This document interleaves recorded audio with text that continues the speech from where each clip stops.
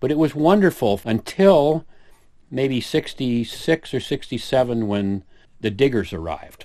Okay, so the Diggers come from the Lower East Side, and they're big city guys, and they kind of co-opted the whole movement, and they were good with the media.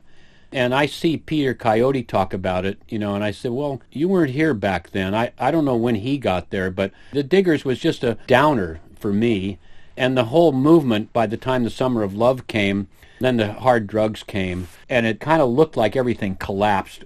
It really didn't collapse. It just disseminated. The people picked up from Haight Ashbury and went out and did all kinds of things which have had a fantastic effect in the world. So I just sort of think that aspect of it, and then the Diggers were more of this hipper than thou stuff. What could be hipper than everything being free? It should be free. And that kind of went too far.